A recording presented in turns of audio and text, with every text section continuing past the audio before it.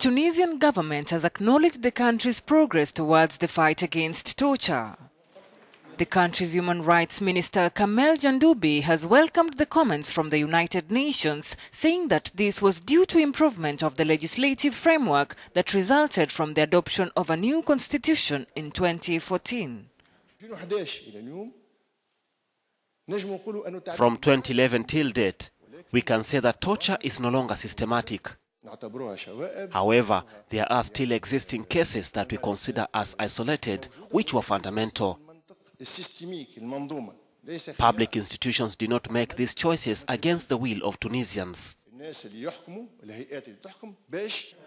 A group of UN experts had also found last month that Tunisia was on the right track in the fight against torture, a common practice under the administration of former President Ben Ali.